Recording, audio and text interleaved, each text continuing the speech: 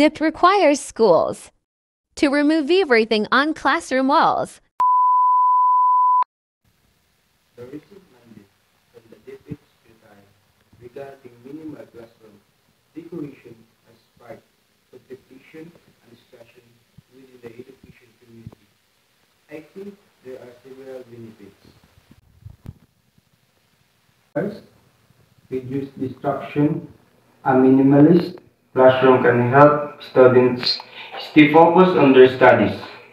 This can lead to improved academic performance and more productive learning experience.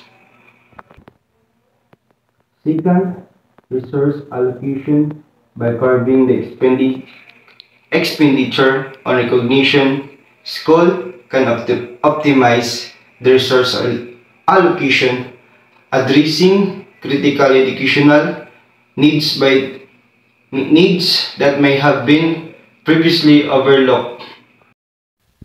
Therefore, in my opinion, schools and educators a balance between organization and classroom aesthetics.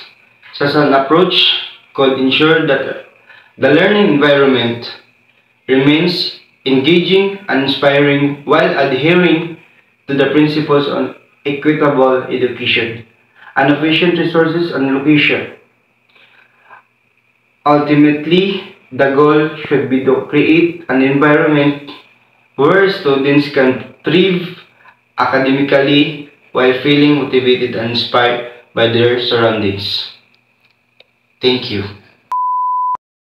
The DP's mandate on minimal classroom decoration has prompted a re-evaluation of approaches as educators.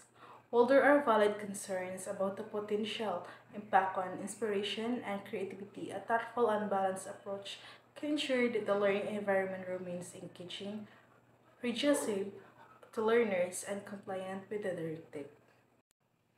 As educators, our responsibility is to adapt and innovate, finding creative ways to make the classroom a space where students can thrive academically and creatively.